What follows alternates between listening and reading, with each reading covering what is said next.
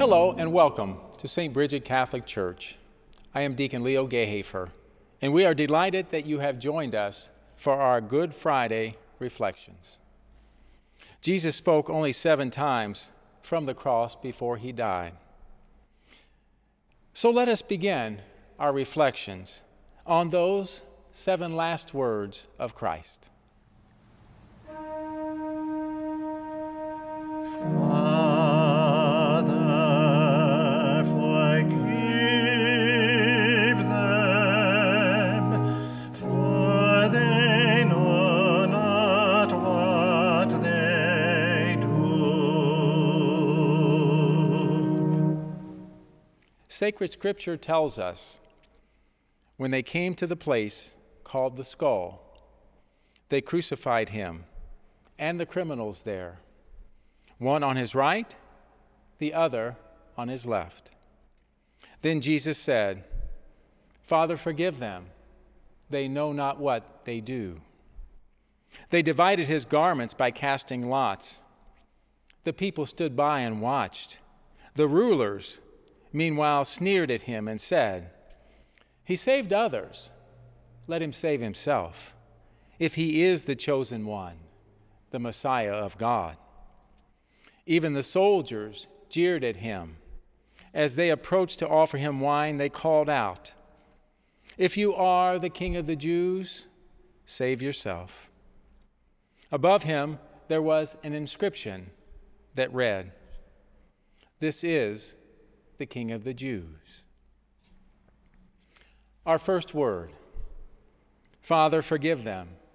They know not what they do. To say that there was real confusion about who Jesus was and what he came to do would be somewhat the understatement, as witnessed by the comments of the rulers and the soldiers in this scripture passage from Luke's Gospel.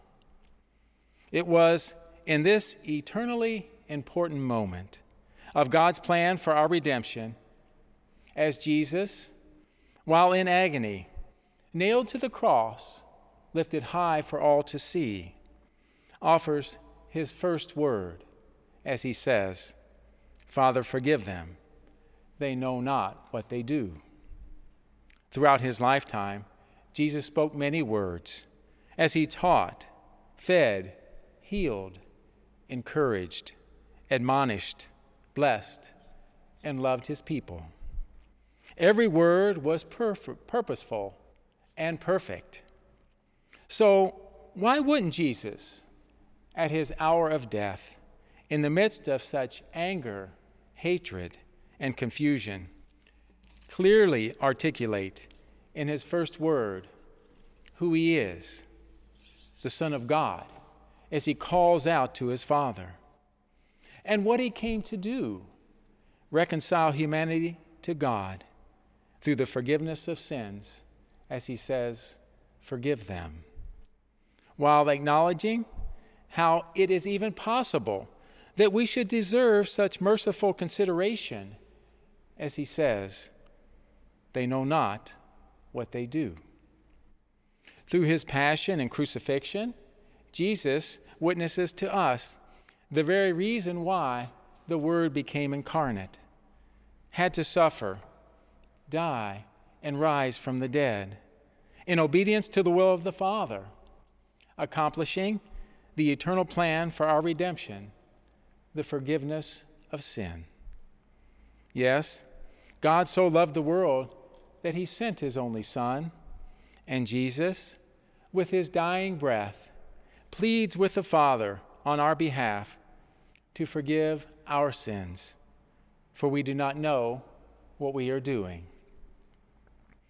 Is it really possible that we are so ignorant that we really do not know what we are doing?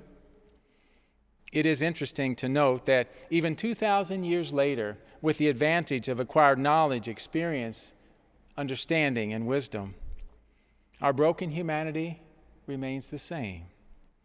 Oftentimes, we too may be inclined to do just like those who nailed Jesus to the cross, to choose to turn away from God and to sin, thinking all the while that we truly know what we are doing. Unfortunately, in our ignorance and in our brokenness, we cannot truly comprehend the devastating evil of sin. For if we could, we would never choose it. Conversely, if we could ever comprehend God's eternal and unconditional love and mercy poured out through Christ on the cross, we would always choose it.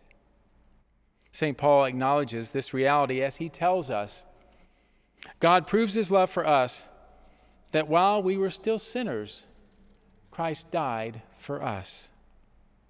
Yes, we all have sinned and are in need of forgiveness.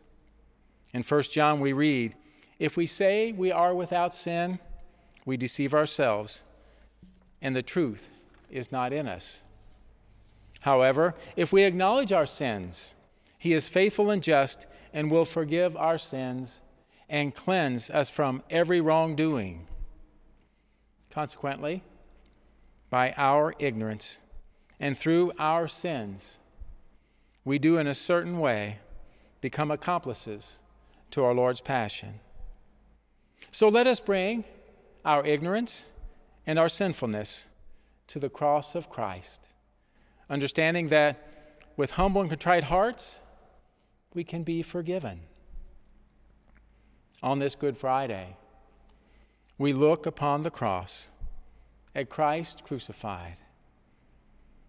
And as we do so, our hearts are broken by the horrific reality of our sin. And yet, in the same moment, the very same moment, our hearts are overwhelmed by the depth of God's love and mercy.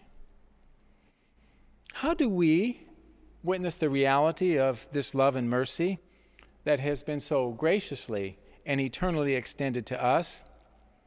Well, I believe that just as we can love one another because we have first been loved by God, likewise, we can forgive one another because we have first been forgiven by God.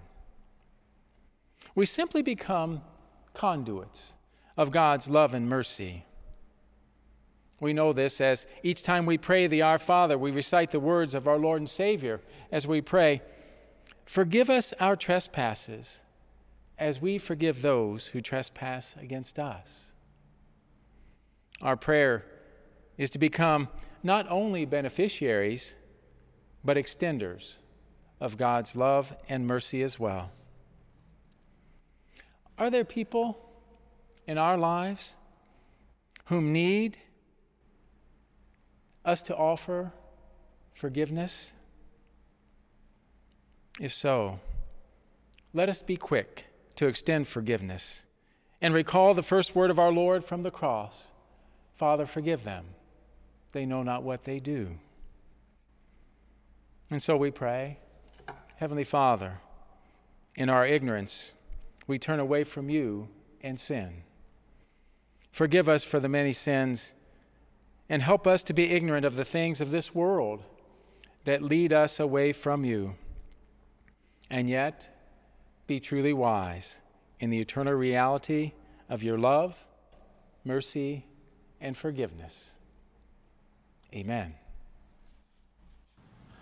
Jesus, in thy dying woes, even while thy life blood flows, asking pardon for thy foes, hear us, holy Jesus.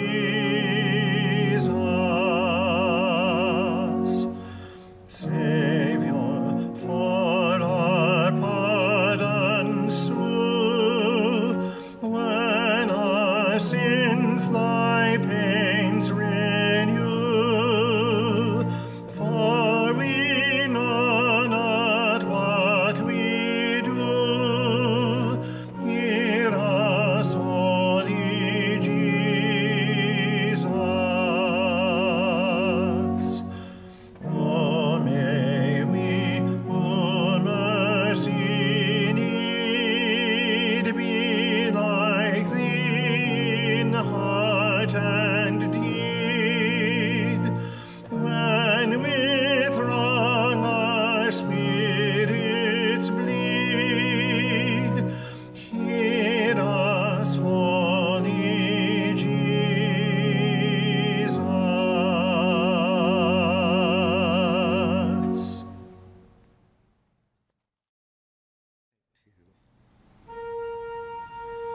Today you will be with me in paradise.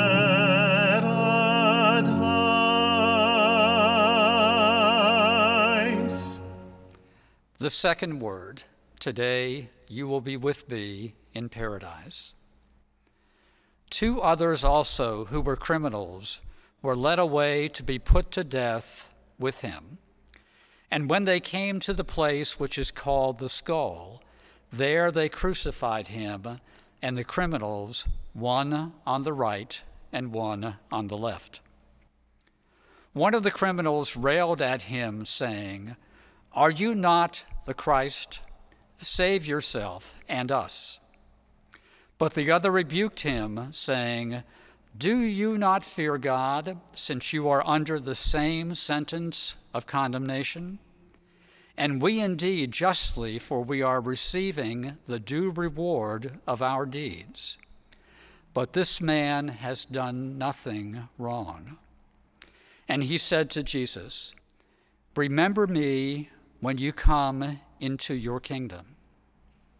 And he said to him, "Truly I say to you, today you will be with me in paradise."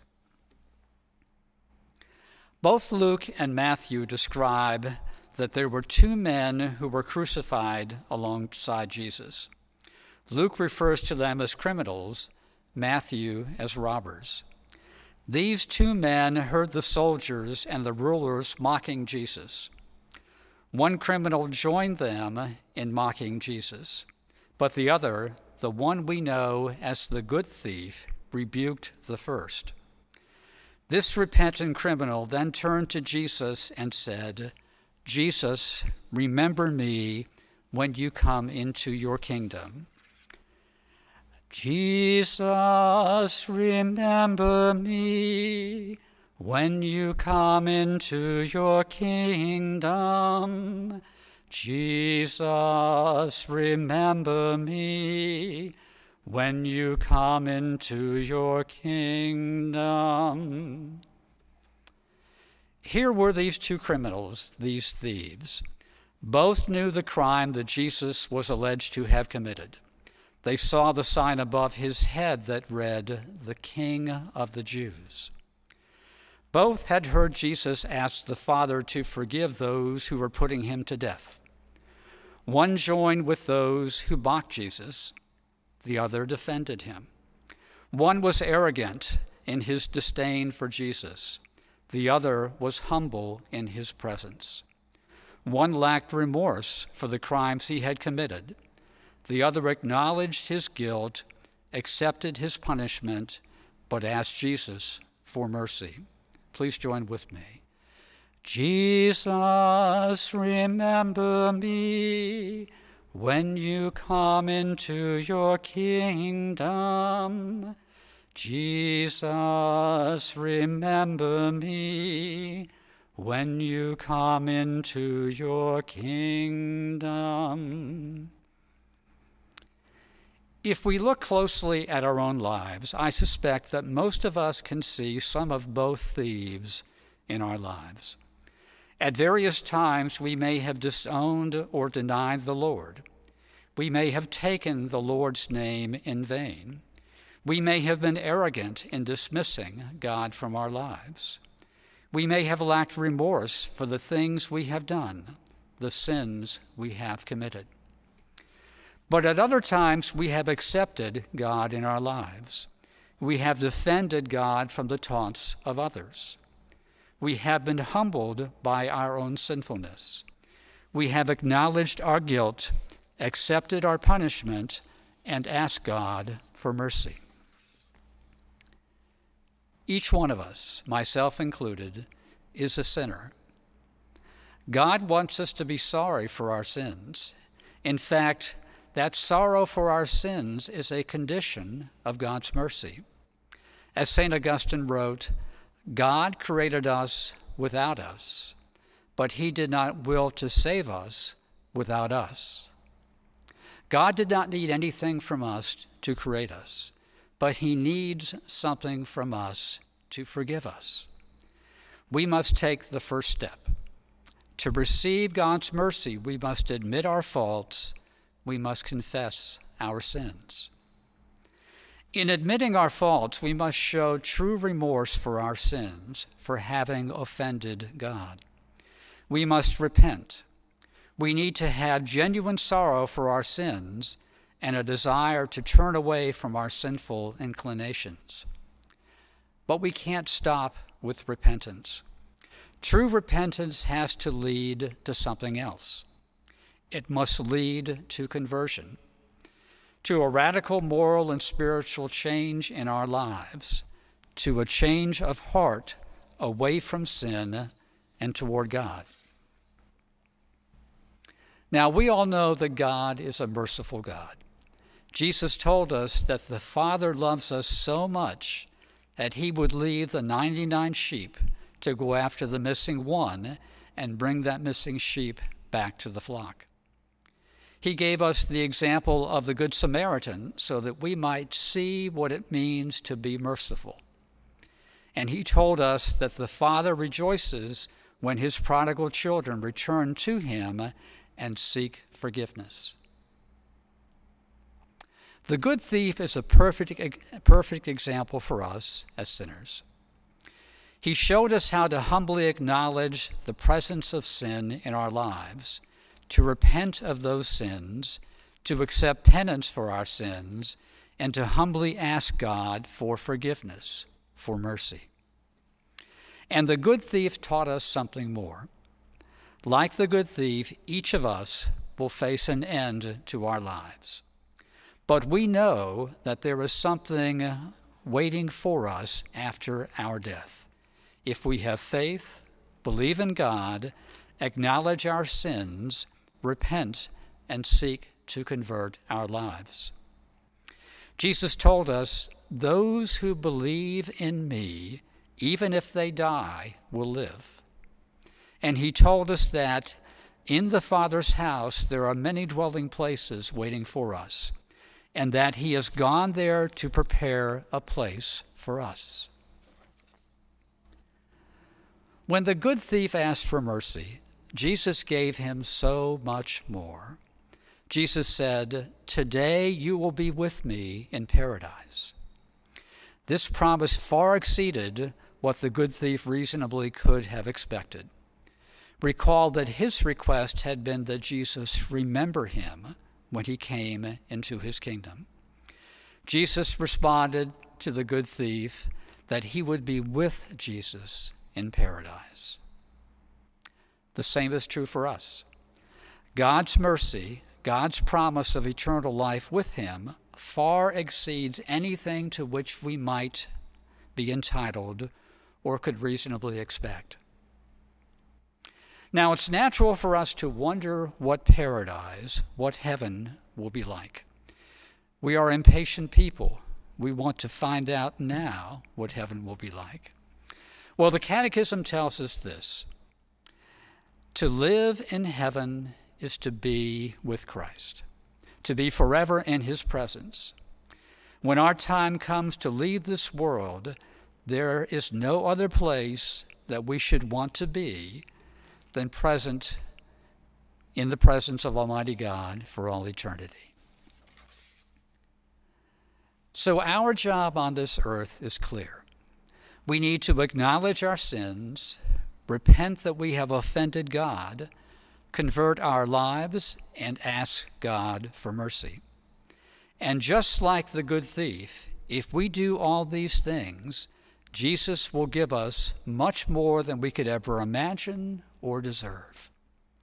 Jesus will give us the gift of paradise, the gift of heaven, being in the presence of God for all eternity. And so we ask Jesus, "Jesus, remember me when you come into your kingdom. Jesus, remember me when you come into your kingdom." Jesus, pitying the Son,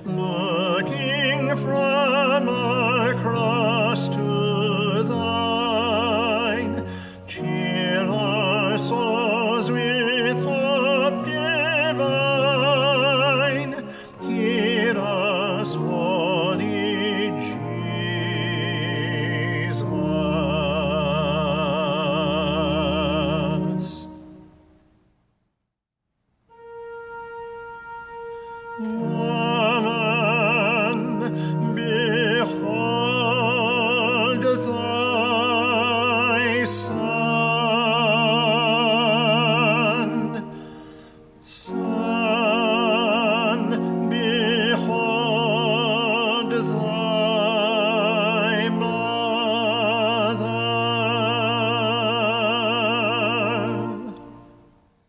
When Jesus saw his mother and the disciple there whom he loved, he said to his mother, "Woman, behold your son." Then he said to the disciple, "Behold your mother." And from that hour, the disciple took her into his home. The chapel of the Immaculate Conception at Mount St. Mary's University in Emmitsburg, Maryland, has a life-size statue of the crucifixion behind the altar, with Jesus on the cross, Mary, the women, and St. John standing around the foot of the cross, as well as Roman guards.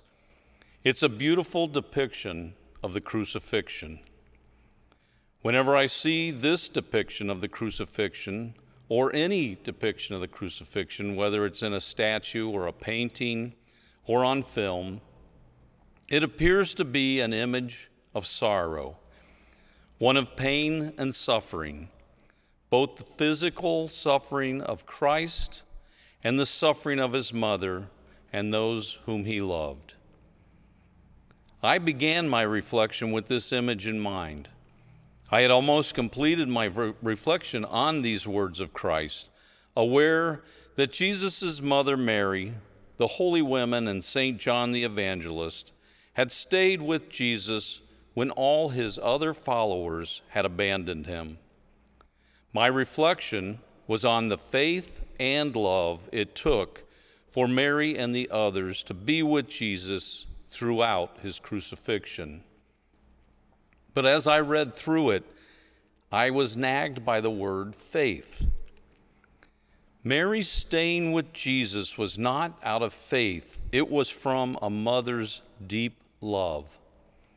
All the women who stayed with Mary and with Jesus were driven by a love that was blind to any danger. They were driven by the love they had for Jesus.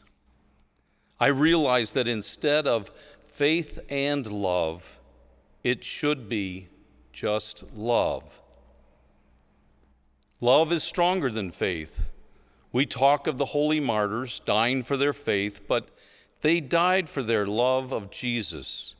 Yes, they had faith in abundance, but what moved them from fear to joy in the hour of their deaths was first their love for Jesus, and then their faith in the promise of heaven. St. Paul tells us that faith, hope, and love remain, but the greatest of these is love. That love bears all things, believes all things, hopes all things, endures all things. Love never fails.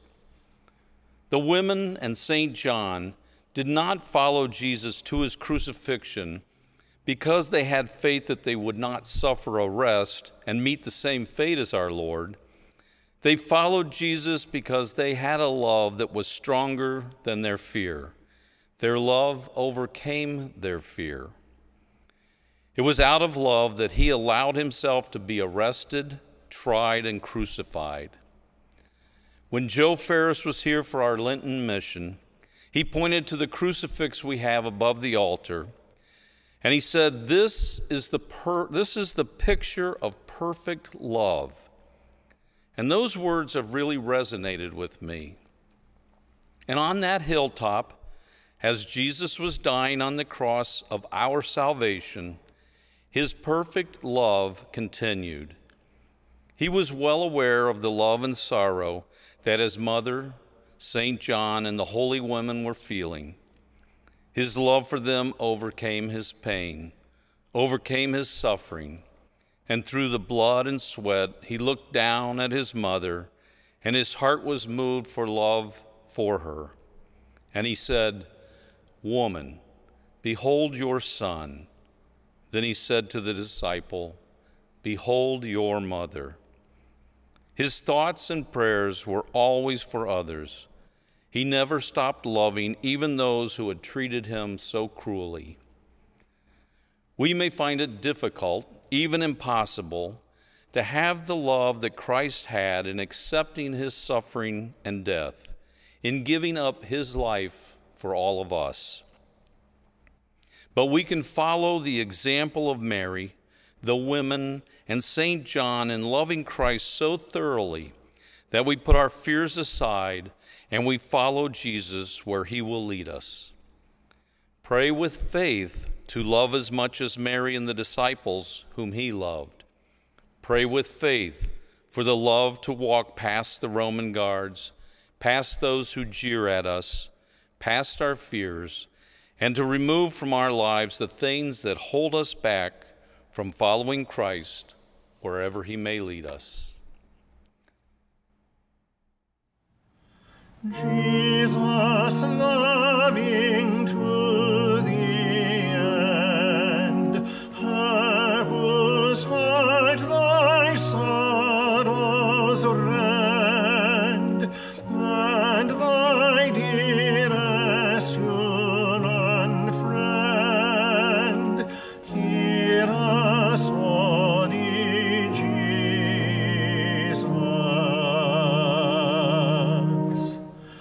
May we in thy sorrow share, for thy sake, O peril dare, and enjoy thy tender care. Hear us, holy Jesus.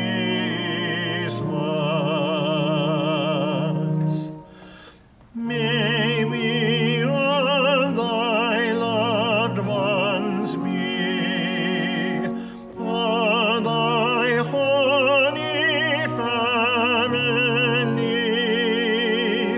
loving for the love of thee. Hear us, holy Jesus.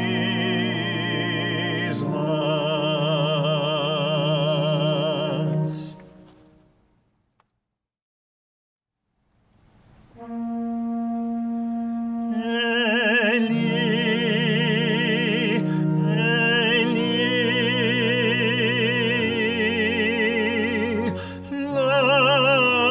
lama sabachthani.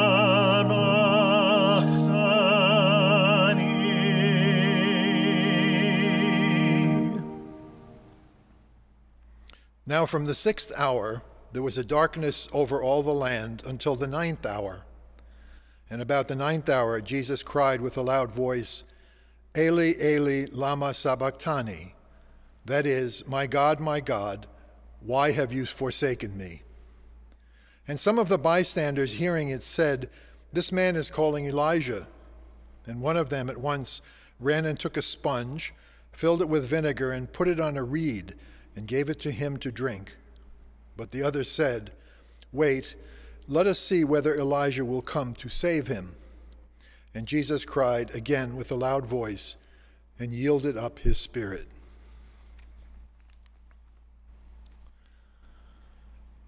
Why did Jesus cry out to his Father, Why have you forsaken me?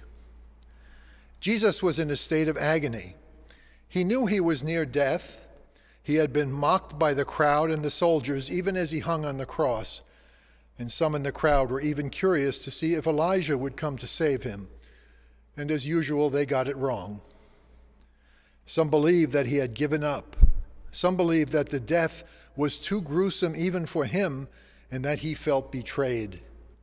After all, it seems that everyone around him had left him. What could he say? I quit?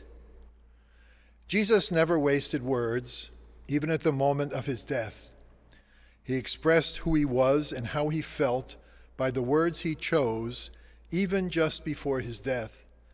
And these words were not just for him and by him, but for all of us as well. It is well known that the words he chose were the beginning of Psalm 22. Every Jew at the crucifixion would have known their origin and meaning. Psalm 22 was a lament believed to have been composed by David in reaction to his suffering and sense of abandonment. It was David's prayer. But Psalm 22 is also one of the most prophetic poems to foretell the circumstances and meaning of Jesus' death. And Jesus expressed his anguish, and in the process taught us, even at this point. Rather than just only talking about the psalm, let us take a few minutes to pray it directly. Psalm 22. My God, why have you forsaken me? Why are you so far from helping me from the words of my groaning? O my God, I cry by day, but you do not answer, and by night, but find no rest. Yet you are holy, enthroned on the praises of Israel. In you our fathers trusted. They trusted, and you delivered them. To you they cried and were saved. In you they trusted and were not disappointed. But I am a worm and no man, scorned by men and despised by people. All who see me mock me. They make mouths at me and wag their heads. He committed his cause to the Lord. Let him deliver him. Let him rescue him, for he delights in him. Yet you are he who took me from the womb. You kept me safe upon my mother's breasts. Upon you I was cast from my birth. And since my mother bore me, you have been my God. Be not far from me, for trouble is near, and there is none to help. Many bulls encompass me, strong bulls of Bashan surround me. They open wide their mouths at me like a raving and roaring lion. I am poured out like water, and all my bones are out of joint. My heart is like wax. It is melted within my breast. My strength is dried up like a potsherd, and my tongue cleaves to my jaws. You lay me in the dust of death. Yes, dogs are around about me. A company of evildoers encircle me. They have pierced my hands and feet. I can count all my bones. They stare and gloat over me. They divide my garments among them, and for my clothes they cast lots. But you, O Lord, are not far off. O my help, hasten to my aid. Deliver my soul from the sword, my life from the power of the dog. Save me from the mouth of the lion, my afflicted soul from the horns of the wild oxen. I will tell of your name to my brethren. In the midst of the congregation I will praise you. You who fear the Lord, praise him. All you sons of Jacob, glorify him, and stand in awe of him, all you sons of Israel. For he has not despised or abhorred the afflictions of the afflicted, and he has not hidden his face from them, but has heard when he cried to him. From you comes my praise in the great congregation. My vows I will pay before those who fear him.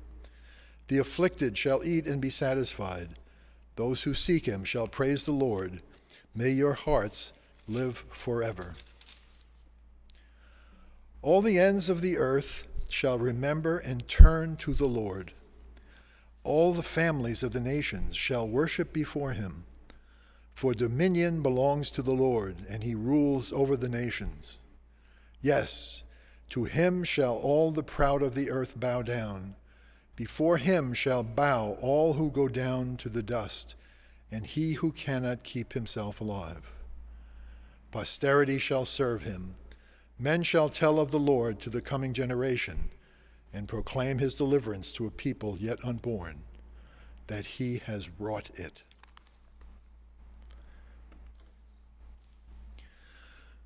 We can notice that after each strophe of the lament and anguish, there is an acknowledgement of God's graciousness and saving power.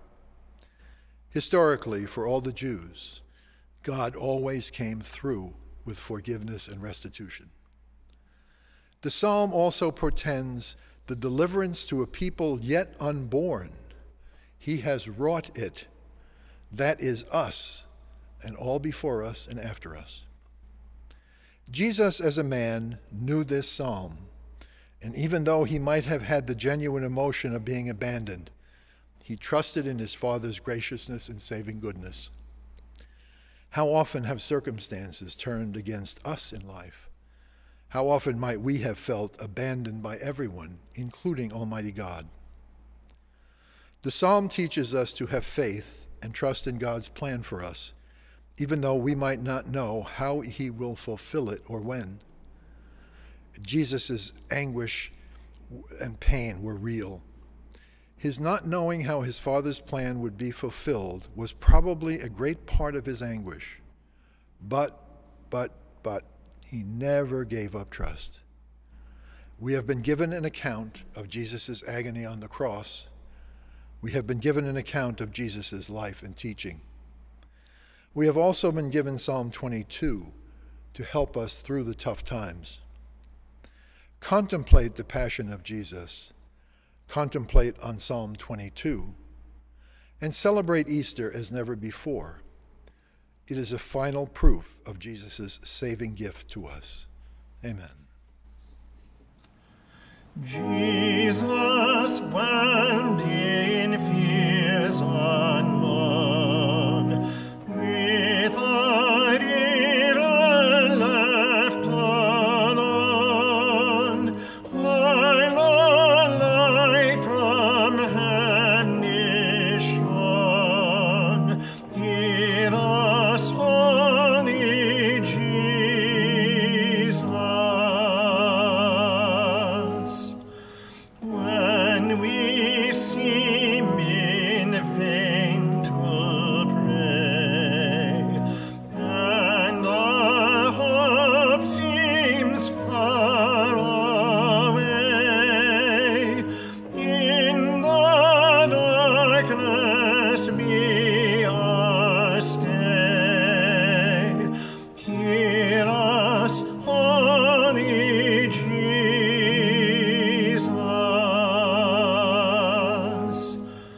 Though no Father seem to hear, though no light or spirits cheer, may we know that God is near. Hear us, holy Jesus.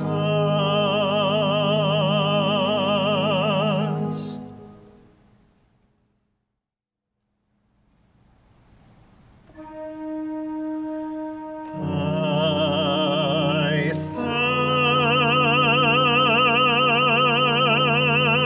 thirst.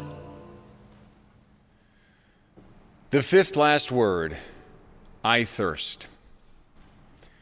After this, aware that everything was now finished, in order that the scripture might be fulfilled, Jesus said, I thirst.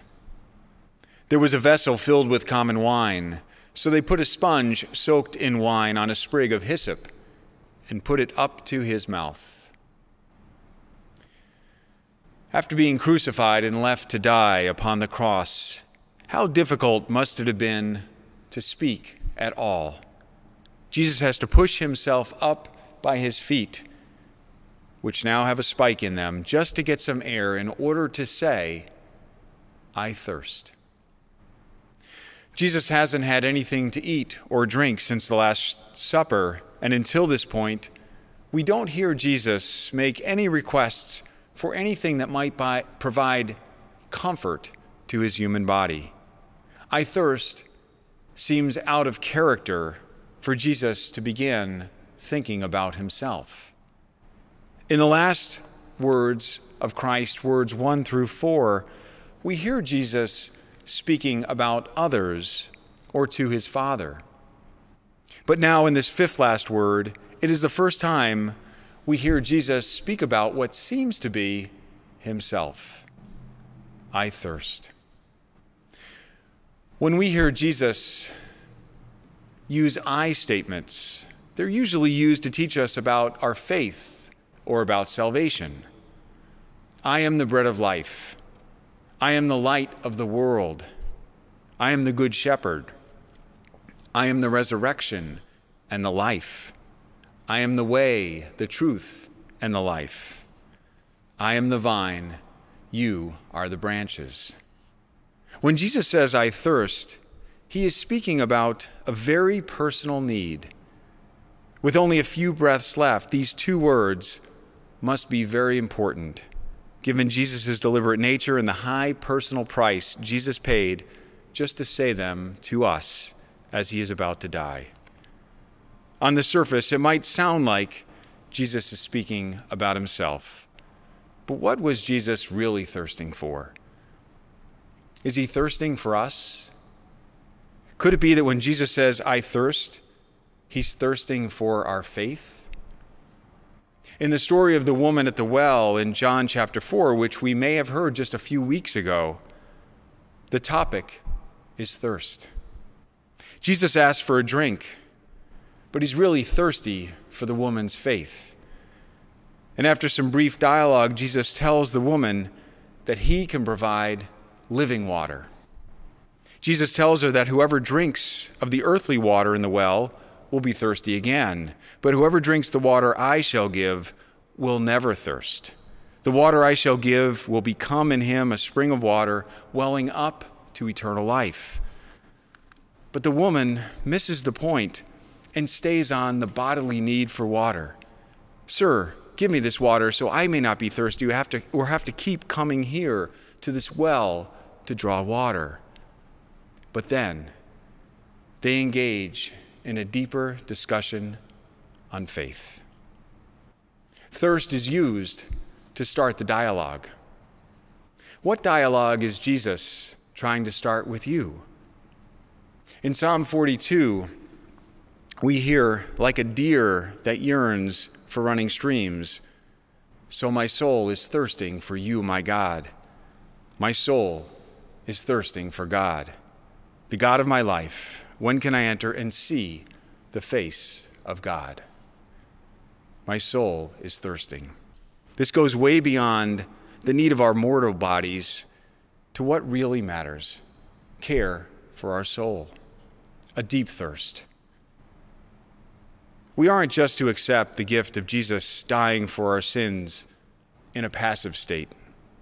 We must be prepared to follow his model.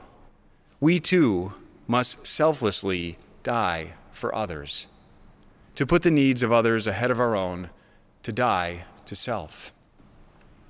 The more we deny self, the more we say yes to Jesus. And the more we say yes to Jesus, the more we deny self. When Jesus says, I thirst, how are we to respond to this thirst? What should we give him? Do we give Jesus everything? All of our joys, all of our love, all our burdens, all our sins, all our worries, our fears, anxieties, our whole heart? What am I to give Jesus to satisfy this thirst? In meditating on the phrase, I thirst, we might hear Jesus call our name. Bill, I thirst, or Sarah, I thirst. Hear Jesus call your name. What is Jesus asking you to do for him today? Listen as Jesus starts the dialogue. Jesus is in love with you at this very moment, and he brings forgiveness and mercy and love to each of us. But sometimes we may not feel worthy or feel ready. But if we can accept that Jesus loves us exactly as we are today at this moment, and not the way we think we should be, then we can begin to experience how he thirsts for us.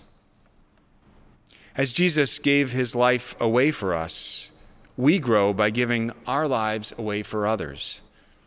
Every time we take care of our fellow brothers and sisters by visiting with them or having a meal with them or helping those who are sick or homebound or in prison, or have a need of any kind, when we do this, we show others how much Jesus loves them and doing our part to ensure his thirst for all of humanity can be shared.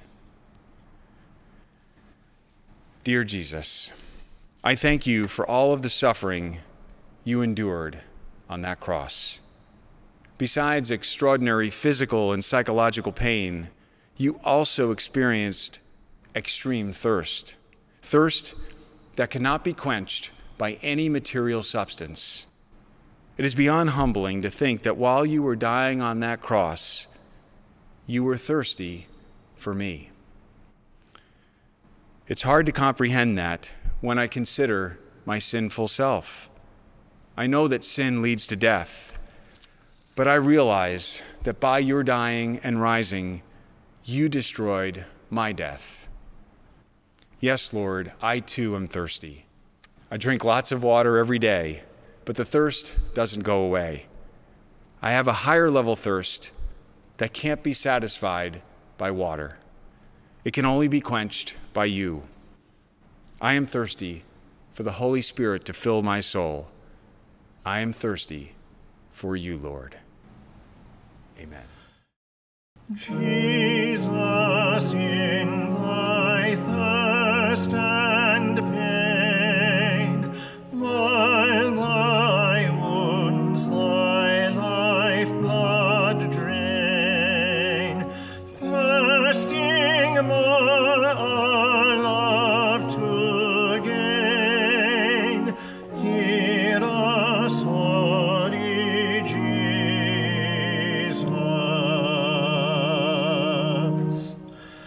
Thirst for us in mercy still, on thy holy work fulfill, satisfy thy loving will, hear us, Holy Jesus.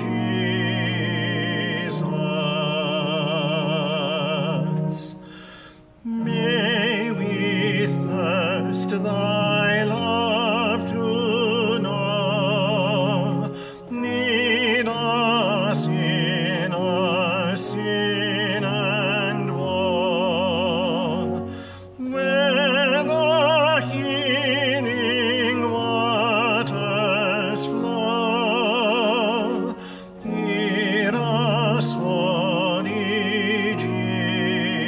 It is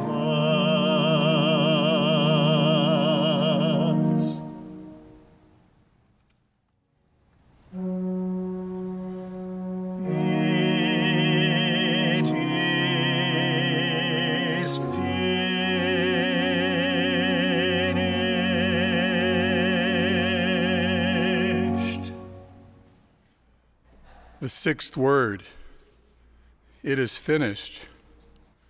We hear these words from the Gospel of John, chapter 19, verse 30. Here's what it says. When Jesus had taken the wine, he said, "It is finished." After 33 years on this earth, his human life is nearing completion. Is that what Jesus meant when he said, "It is finished"? Did he mean that his earthly life is now ending as he hung upon the cross in excruciating pain, suffering, coming to the end of something? It might be that he meant that his life was coming to an end, but that's not the complete answer to the statement. From the moment that the angel Gabriel came to Mary at the Annunciation, his Father had set in place his plan for the salvation of the world. Hear these words that we're so familiar with from the Gospel of John 3:16. For God so loved the world that he gave his only Son, so that everyone who believes in him might not perish, but might have eternal life. Jesus was sent by his Father into the world to save us from ourselves. Hear me again. Jesus was sent into the world by his Father to save us from ourselves. And only Jesus could restore the world and all of its inhabitants to the original intention that his Father had. The Father's intention for Adam and Eve and for all who would follow after them. Only Jesus could conquer the evil one and destroy death forever. To many standing at the foot of the cross, I wonder what they were thinking. And I'm not speaking about Mary and John and Mary Magdalene. I'm thinking about the others as they stood there and watched Jesus exclaim and hear him say, "It is finished." Some of them maybe thought that he had simply failed in his mission. Others may have thought that he was just saying that he was getting ready to die, and that was all there was to it. But they had grand hopes for him, some of them.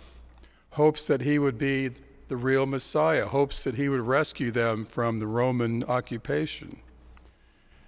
All of their hopes, for many of them that had been aroused in his lifetime, were now gone when he exclaimed, "It is finished." Some of them may have even thought, "Some kingdom this is," or "Some God this is." This Jesus, who for 3 years kept telling them that he was the Son of God, now hangs in front of them, preparing to die, and simply say, "It is finished." And for some, maybe for them, they were having their last laugh at Jesus as he cried out the words, "It is finished." So what did he really mean? What did Jesus really mean when he said that it was finished? I think what he truly meant, and what he means is that he declared to the entire world that the redemption of the human race was complete. He reached out to his Father and proudly exclaims, "It is finished. Father, I made it. Father, thank you for giving me the courage to accomplish your will for me and for the entire human race." Jesus is not saying that his life is over.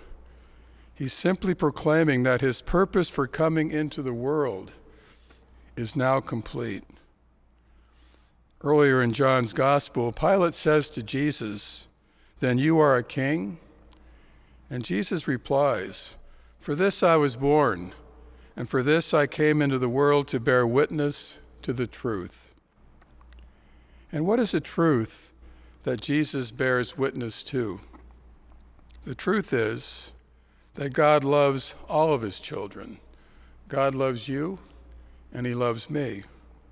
The truth is that we are incapable of overcoming sin and paying the price of our own sins on our own. The truth is that only God can conquer the evil one and save us from the devil's many deceptions and temptations. St. Anselm of Canterbury once wrote, "Only 2 things can be done to remedy the wrong against God that we call sin. Sin must either be punished or satisfaction for the offense must be made. Through Jesus, satisfaction took the place of our punishment. Jesus took our part by taking our place." Think of that. Jesus took our part by taking our place. Our beginning is found in Jesus' 6th last word, "It is finished." So what can we take away from this 6th last word?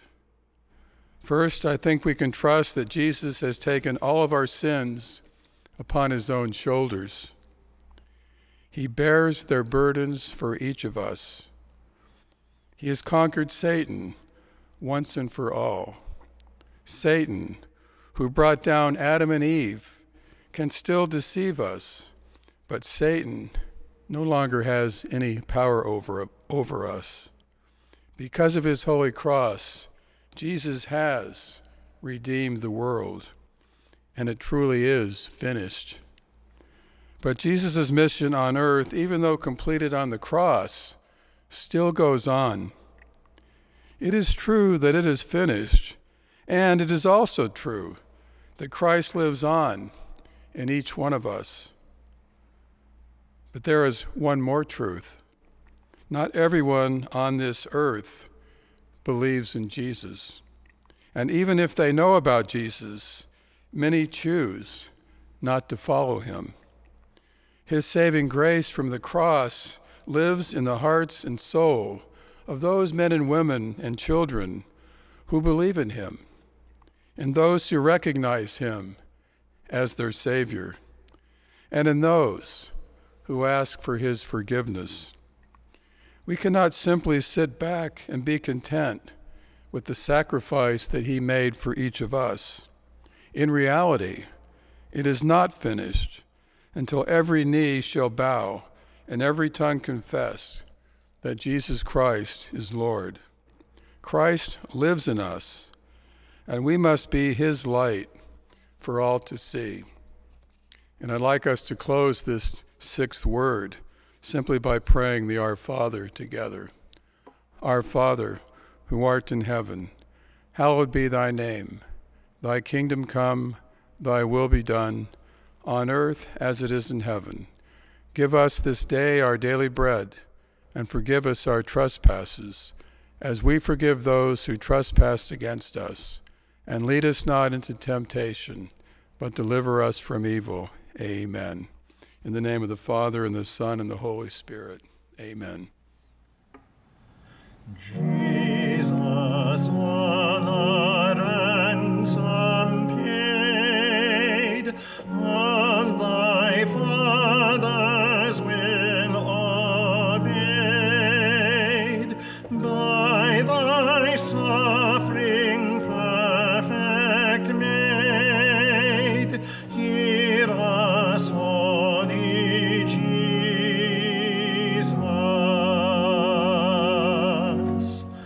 Save us in our soul's distress, be our help to cheer and bless, while we grow in holiness.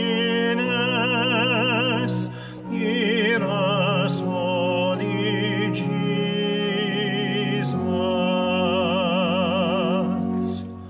Brighten all our heavenward way with an ever holier ray, till we pass to perfect day. Hear us, Holy Jesus.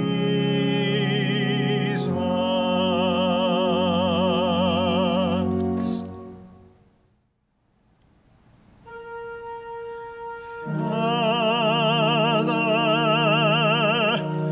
into thy hands I commend my spirit.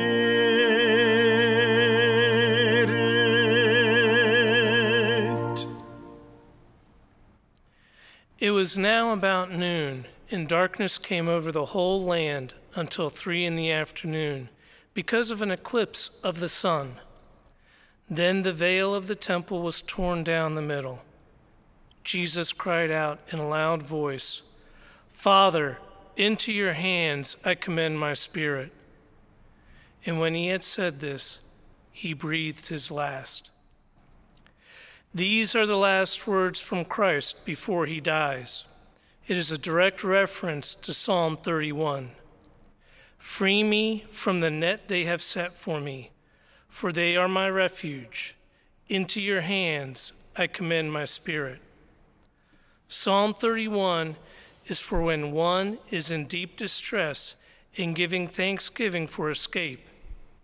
It is also a sign of complete trust. Christ knows the mission, a mission to reconcile man to God the Father. And to accomplish this, he is to sacrifice himself for our sins. He is human and divine, and at this moment, he is committing his whole self, the human and the divine, into God's hands. This commitment is the beginning of the end of his mission, for upon his death he descends into hell, to be raised in glory in 3 days. Christ, at the moment of his death, has taken on the sins of the world. He did this willingly, even with everything that he had gone through this past week. The triumphant entry into Jerusalem, the Last Supper, the agony in the garden, the betrayal for 30 pieces of silver by Judas, a friend, the denial by Peter, the man to whom Christ entrusted his church, the trial by the Sanhedrin and Pontius Pilate, the rejection by his people, living through the excruciating pain of the scourging and crucifixion. He willingly and acceptingly took on all this rejection and torture to reconcile us to the Father. At the moment of his last breath, he took on all our sins, but not just our sins. He took on the sins of all those who came before and all those who are to come. He knew this was his mission. He knew it so well that in the garden on the Mount of Olives, he said, and I quote from Luke, "Father, if you are willing, take this cup away from me. Still, not my will, but yours be done." And to strengthen him, an angel from heaven appeared to him. Knowing what was to come, Jesus was fully trusting in the Lord our God, and our Lord sent him an angel to strengthen him, an act that any father would do to help their child through a crisis. "Father, into your hands I commend my spirit." Commend. It is defined as an action to present as suitable for acceptance. Christ, who has endured all pain and suffering, who has reconciled the world to God the Father, he is giving his Spirit to the Father to be reunited with him. The love that Christ has for the Father and the desire to be reunited with his Father is wrapped up in this statement. It is a statement that is said aloud for all to hear, but it is not directed to us. It is directed to the Father. The moment Christ took his last breath, he trustingly gave his spirit to God, knowing that he will descend into hell and that the Father will raise him on the 3rd day in glory. Many may see this as the end, but it is the beginning of our reconciliation to God through Jesus Christ. Jesus descends into hell with the sins of the world upon him. 3 days later, he is raised in glory by the Father, whom Jesus loves and trusts, and is now reunited with him. Christ models what we are to do, to give our whole self to God, trusting that God will raise us to be with him for eternity. We are to live for God, to be one with him. What better model do we have than Christ in offering our lives on a daily basis, hoping and praying that we too can be worthy to commend our lives and spirit to God? Let us pray that we can emulate Christ, that he provides us with his angels to give us the strength to persevere in our love for our Father. We should trust the Father just as Christ trusted the Father to live our lives in him. giving our hearts and souls in love to the Father every day. Let us live each day believing in the Father, and to be able to say, just as Christ said, Father, into your hands I commend my spirit. Jesus, all the